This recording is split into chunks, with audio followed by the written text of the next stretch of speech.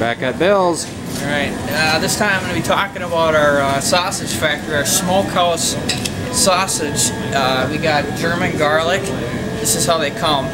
We smoke this back in our smokehouse, which is right here, which we cut it up, and it's our sausage. We got German garlic, and regular, and Gothenburg. You got Deer Hunter seasonings on that? These are Deer Hunter seasonings we got up here. All different kind of seasonings. And then what kind of seasonings do you put in this sausage? We put summer sausage. It's like a summer sausage seasoning in there. And garlic and pepper and mustard seed. What else?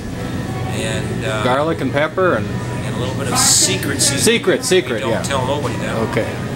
Okay. And then we do pork chops, Canadian bacon. We do even sweetest sausage, sweetest potato sausage. Wow.